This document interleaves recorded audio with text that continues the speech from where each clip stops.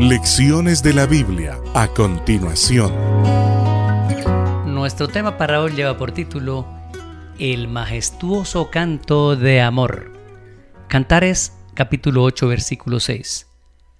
Ponme como un sello sobre tu corazón, como una marca sobre tu brazo, porque fuerte es como la muerte el amor, duros como el sepulcro los celos, sus brasas de fuego, fuerte llama.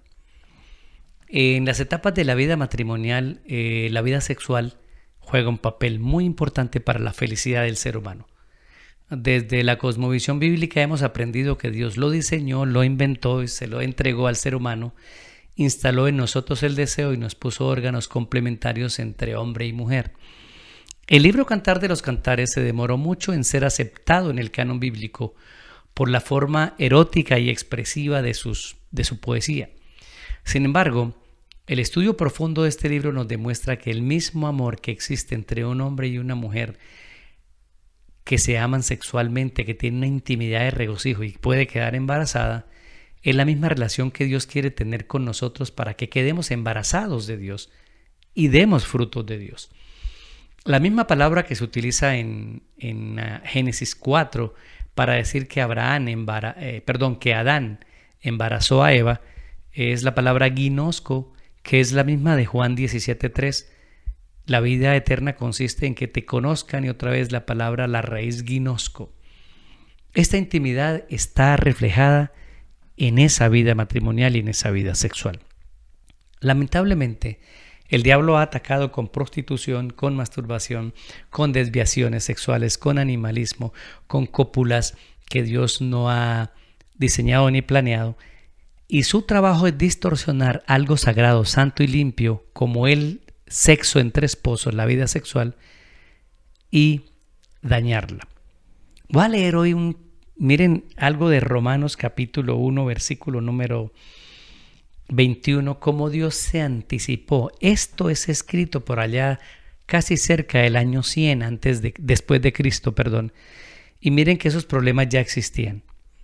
Dice Romanos 1:21, pues habiendo conocido a Dios, no le dieron gloria como a Dios, ni le dieron gracias, sino que se envanecieron en su forma de pensar y su corazón necio fue oscurecido. Quisieron ser sabios y se hicieron necios, y cambiaron la gloria de Dios incorruptible y la hicieron parecida a una imagen de hombre corruptible, de aves, de cuadrúpedos y de reptiles. Versículo número 26. Mire cómo se cambió la gloria de Dios. Por esto Dios los dejó libre a sus pasiones vergonzosas, pues aún sus mujeres cambiaron el uso natural por el que es contra naturaleza, es decir, relaciones sexuales entre una mujer y otra mujer. Versículo 27. De igual modo, también los hombres, dejando el uso natural de la mujer, se encendieron en su lascivia unos con otros, cometiendo hechos vergonzosos hombres con hombres, y recibiendo en sí mismo el pago debido a su extravío. Y como ellos no aprobaron tener en cuenta a Dios, Dios los dejó libre a una mente reprobada para hacer cosas que no convienen. Siempre he dicho con delicadeza que desde la cosmovisión bíblica Dios estableció las relaciones sexuales con un orden. Y ese orden, con todo respeto, debe permanecer y debe cuidarse. Todos fuimos hechos libres para elegir nuestra orientación sexual. Eso está claro. Y una persona que elija su orientación sexual no es mejor ni peor que otra. No es así el camino. La pregunta es, ¿mi decisión sobre mis relaciones sexuales, cómo las llevo, honran y glorifican a Dios? ¿Mejoran el mundo, el espacio en el que estoy? ¿Te doy gloria, Señor? El cerebro se condiciona con cualquier pensamiento. Yo comienzo a repetir algo en mi mente y lo repito, que yo soy así, yo soy así, yo soy así. Y finalmente mi mente comienza a reaccionar de que yo soy así y el cerebro se convence. Mi cerebro no se pelea cuando yo digo una mentira. Él la cree, y en la medida que yo repito algo, él cree en mi mentira.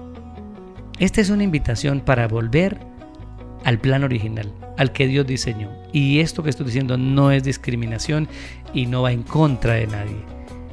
Siempre he sido muy respetuoso de lo que piensa la gente, pero este mundo ha cosechado demasiadas cosas que nos han destruido. Mantengamos la vida sexual dentro del parámetro que Dios estableció, con humildad, con santidad, con respeto, y pregunte cada instante, en cualquier cosa que vaya a hacer: Dios, ¿esto te glorifica a ti? Soy Daniel Herrera y deseo para todos un día lleno de bendiciones.